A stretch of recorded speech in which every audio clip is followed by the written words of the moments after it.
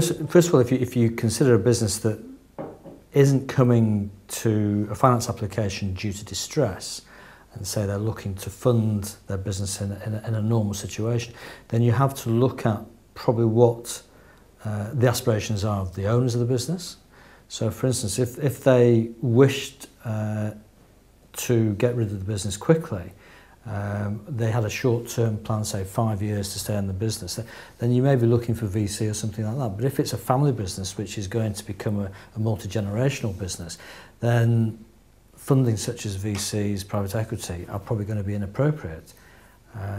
If it's a distressed business, then I think it's going to be dependent upon the assets that the owners have personally, and what is not already secured against a bank lend or something of that nature. So we see a lot of businesses that apply for debt finance, traditional loan finance, and if they can't evidence or demonstrate to the lender that they can service that debt, then that's not a suitable type of finance for them. Possibly more early stage or very high growth businesses can't always evidence that they can service the level of debt that they're asking for, and they're perhaps more suited to an equity type investment.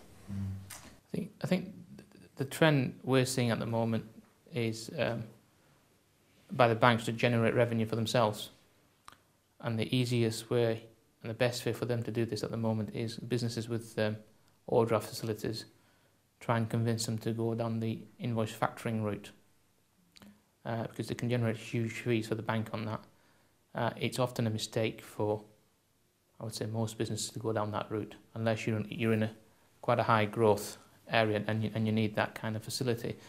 But I think one piece of advice I give my clients on that is, if you are considering going down the invoice discounting route or factoring route, choose a different bank to the one you're banking with currently, because if things do go wrong, they will take the factoring facility and the overdraft facility off together. At least you've got two bites of the cherry with two different banks. They may not necessarily like that, but you've got an option of doing that. I think from the public sector, we do realise it's complicated out there. We know what funding is available, and we have tried to come together and work with our partners to try and come up with funding options for businesses and try to make it more simplified on the grants and loans side.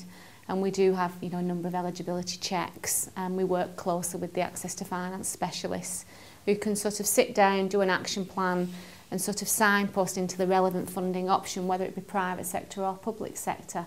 But as I said, we are trying to make it more easier for businesses to access public sector funding. The types of businesses that have been accessing Business Angels, the IT side has seen quite a number of propositions to the Business Angels network. On the IT side seems to be the growth side, from internet-based, tend to be around internet-based, don't they? Worldwide market, not just, national. So some good potential companies there to invest in. It's just obviously finding the right investor. Is this a private angel finance or through the Well, just in general, really. I mean, but from Northwest Business Angels' perspective, we've got businesses coming to us from all sectors. There is a kind of tendency towards kind of IT. Who's Northwest Business? That's private.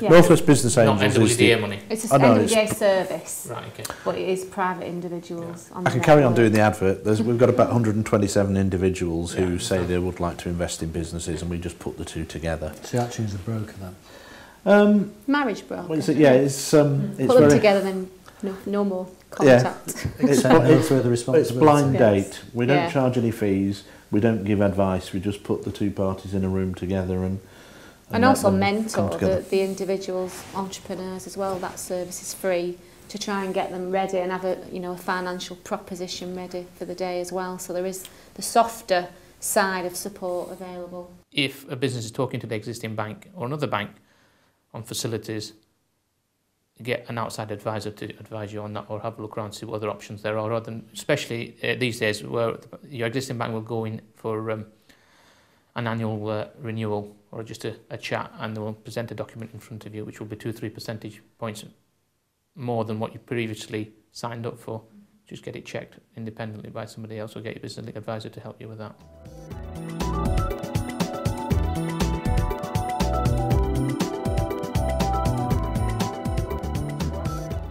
Here's an example of how Northwest businesses have obtained successful funding. Hey, my name's Tom Fuller. I'm the Managing Director of Cognoscenti Compliance. We set up about 18 months ago now, in May 2008, as a software company providing environmental legislation support and software. Since then, really, we've obviously been looking for funding to keep the business going, to get us up and started. We've looked down several routes, banks, private investors, grant money, loans, any other bits and pieces that can be tapped up on for being an environmental company. A strong business plan was probably the main thing here, you know, defining exactly what your business is, what you're going to achieve, and what it's going to take you to get from the start to basically that point where you're going to achieve it. And that's not just capital, but it's also what sales you're going to need to make, and everything really, be as all-encompassing as possible in that, and that was the main thing. And a bit of confidence as well, really, to get there. My name's Phil Tapsell, the company's Tech Venture Solutions. I work as a business advisor for Northwest-based businesses. Yeah, I've worked with a family business that was a more traditional manufacturing type business, and they didn't want to go down the private equity route for a number of reasons.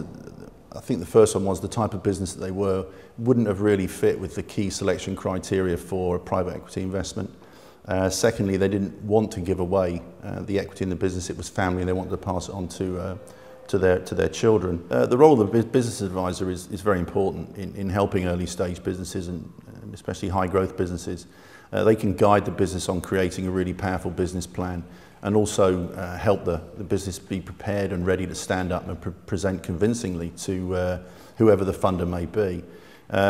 They ask really hard questions, question all key assumptions, kill a lot of sacred cows, and a lot of the time that's very important for young businesses, because then they know that all of their key assumptions have been questioned right down to bedrock.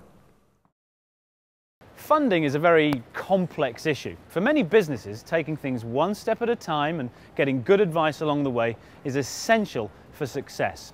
Next time, we're going to be looking at how businesses can grow good relationships with their funding partners.